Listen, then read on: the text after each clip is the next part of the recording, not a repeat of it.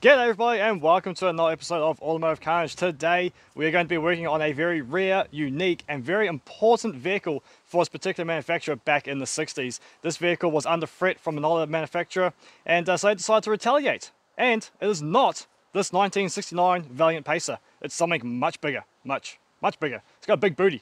Anyway, I'll show you soon.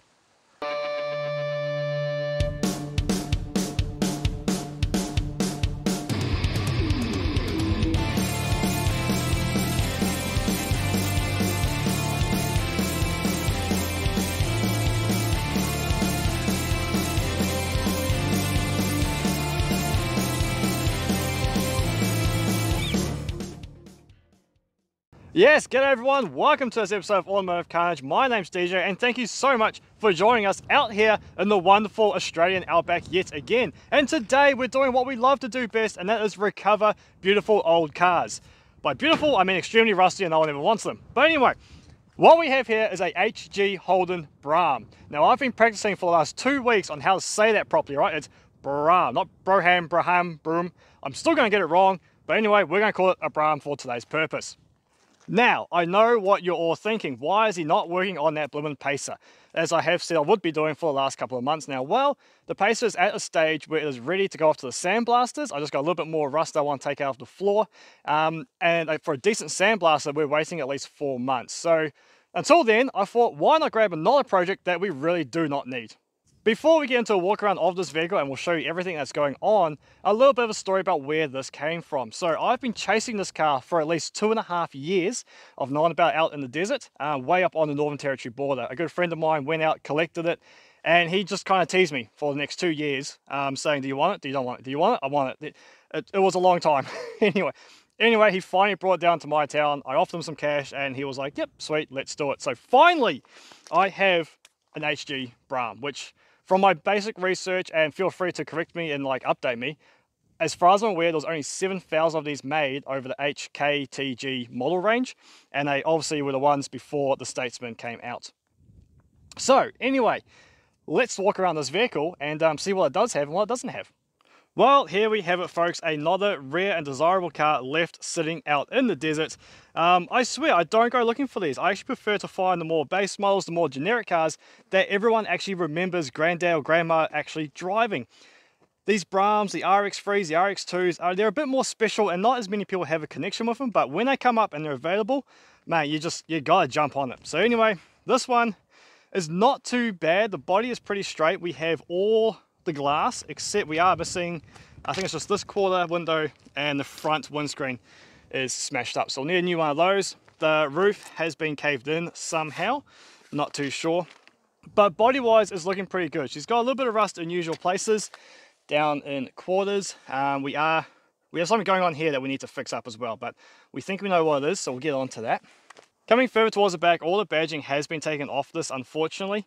And it looks like there's actually been a bit of a fire there, judging by the way that rear quarter has rusted out. But anyway, it doesn't concern us with what we have planned for this car. Now, all the tyres are going to need pumping up. That's okay. We still have a lot of garnish on the back here, which looks absolutely awesome. Going to need some new lenses for the tail lights. What's in the boot? Is there anything in here? You can see, that's where the Brougham logo was. No. That looks pretty tidy in here as well. What's like under these carpets? Oh, don't fall on me. Let's see. No, that looks like a pretty solid floor under there. As I said, this was found up in the Northern Territory border, so a lot less salt lakes around there. Only got a bit of rust down there. So the rust is much more minimal. It's a lot more minimal than what we normally find. All right, let's go inside this old girl. Most of the doors do work. I don't think the driver's really opens up too well. And the first thing you'll notice, obviously, is the entire interior and all the seats has gone missing, which really is a blessing in disguise. Because there's been no carpet on the floor pans generally are in absolutely fantastic condition. The only rust I can find so far is back here in the rear driver's side. But besides that, we've still got the buckles in here. We're looking absolutely splendid. I mean, these things were, look, we've got the missing front headlight surrounds too, so that's fantastic. I didn't know they were in here. Door cards are there, but looking very tatty. Still got the steering wheel. Now, I'm sure all you Holden lovers will let me know, is that an actual Brougham steering wheel, or is that being replaced with something else? If you could let us know. Oh look, we still have the cluster in here too. So we've got 40,000 original miles. She's only just run in, fellas. Anyway, looking absolutely awesome in here. Let's get out of here. Now, something that is also a bit more unusual is that, well, it's a Brougham with a homemade rhubarb on it, which is absolutely fantastic. That's going to stay.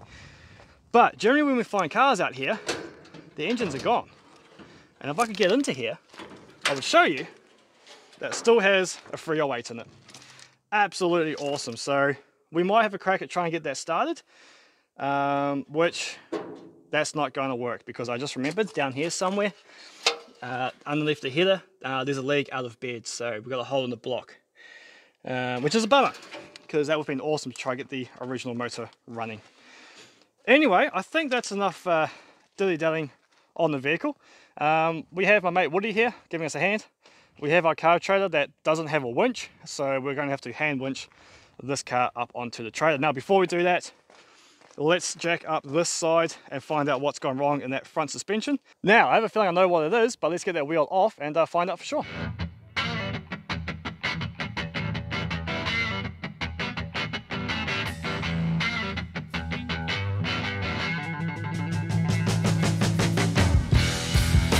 Well, that didn't take long to run into our first complication. This just became a whole lot longer of an ordeal. Let me show you what I'm talking about. So we jump in here. Now I kind of knew that the tie rod end here for the steering was already disconnected. So the one part that I thought we needed was the nut. So I went out to an HK the other day and got a nut to fit on here. Now the problem is though, is that's completely useless if you don't have anywhere to bolt it into. So the actual arm that comes off here, that the tie rod end goes into, as you can see, no longer exists. So that's a bummer.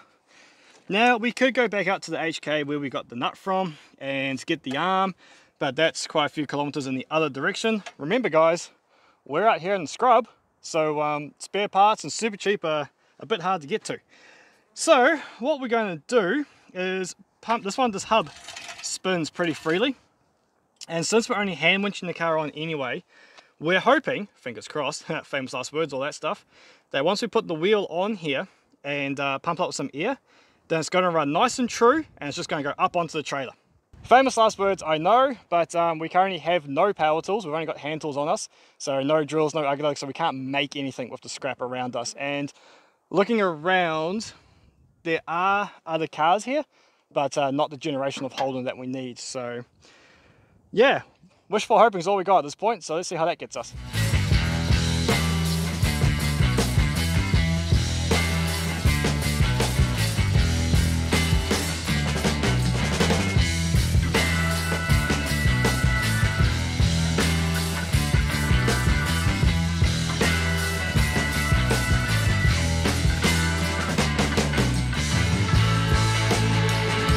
Alrighty, roadblock number 2. As you saw, we got some air into this tyre. There was a little bit of bread packaging stuck in here. We had to pull that out. Now that's holding a lot more air, so that's good. Still got a slow leak, but we should be okay to get onto the trailer. Come to do the back wheel, find out it's a brand new tyre on here, but they've gouged the on the inside somewhere. So we have a slow leak coming from behind it there. So, and then we jump over to the other side back wheel, and the tyre has been debeaded, so our little air compressor, I don't think it's going to have the power to push that back on. Again, that's a brand new tyre in there, rightio. So, plan C now, I think? Yeah, something like that. We're just going to pump up the front tyres and then use those to hand winch it on and just hopefully drag the rear on with it. This won't be an automotive carnage rescue without a little bit of drama. So anyway, what we've got is we've got 2 tie downs, and we're just going to anchor those to the front of the trailer there, and they will be me on this side, Woody on the other side, and just taking turns of winching it up, because that's burnt out and completely dead, and I need to buy a new one. So if anyone feels like sponsoring Automotive Carnage, we do need a new winch at the moment. Hit us up. Anyway, let's get this car onto a trailer.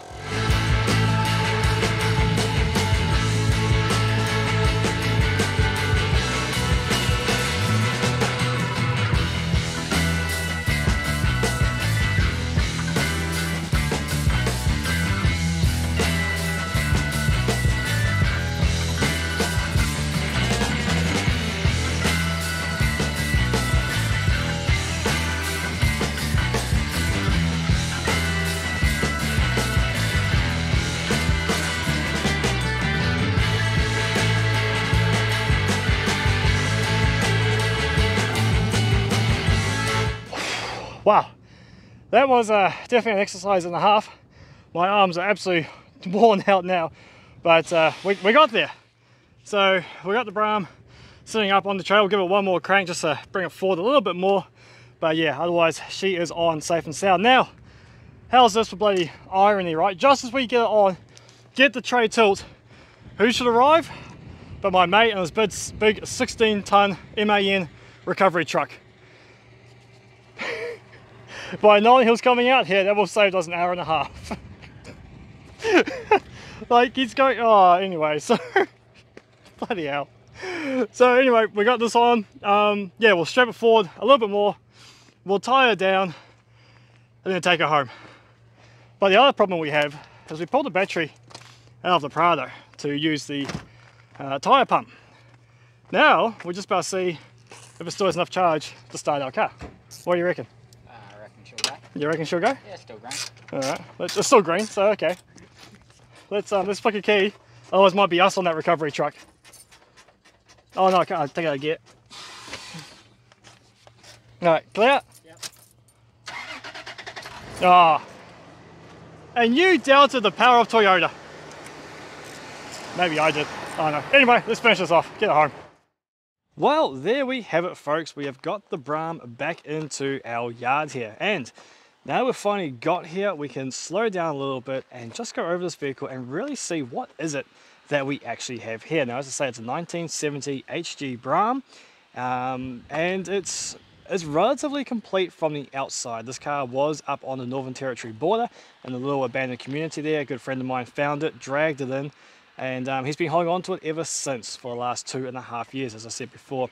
And I've been kind of just chipping away at him and going, come on mate, we need to do something with this. It's a really cool car.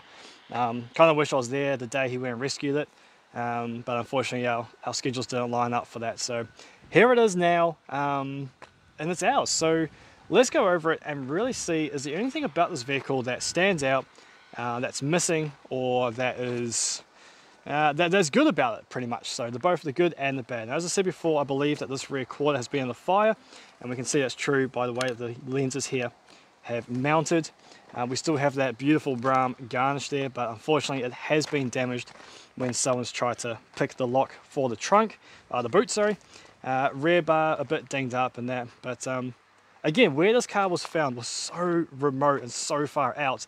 I'm actually surprised it's in as good a condition as it actually is. So someone has come along and taken a lot of the trim pieces, left the ones around the doors there, and they have unfortunately taken 2 of the tags. We're not able to get this thing registered easily. It can still be done, but it's a lot more paperwork that has to be done. And I'd say the same person who took all our trim down here have taken all of the badging for the Brougham and the Holden badges. So yeah, all the windows there, except for our front windscreen, which is smashed up in the corner there. Bonnet is absolutely beautiful, and what I thought was a homemade bull bar actually isn't. It has been made by a company here, made by HG Holden Co, Kalgoorlie. So it'd be interesting to look up that company and see when they operate or if they even still exist. Right, under the hood here, sorry, I'm talking all American lingo, so I've been watching a lot of American reality TV car shows lately, so I've been mixing up all my lingo. Anyway, you get what I'm on about. We have the Holden 308, and this too has been cannibalized for a lot of parts, but what we do have, this thing had a power steering, it's had aircon. There's a lot of goodies in this vehicle, and as I said before, it does have a hole in the block, but upon further inspection, I can't really show you guys, it's not actually a hole in the block, it's a hole in the sump.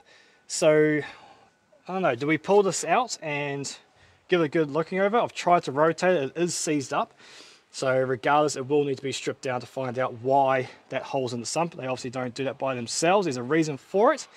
We just got to find out what that reasoning is. So yeah, we do have a 308, whether it's in good condition or rebuildable condition or not, we won't know till we pull it out. Question is, do we take the time to pull it out or not? Now, when we were pulling apart all this, trying to fix the back of it, we did notice that it had Gerlock disc brakes on the front there, which is an awesome option for this era of a vehicle. What sort of diff we have, I don't know if it's an LSD or not yet. Yeah, so there are some really cool little features on this vehicle. Now, obviously the interior, let's go have a look inside there. As I say, we've got no carpets, we got no seats or anything like that.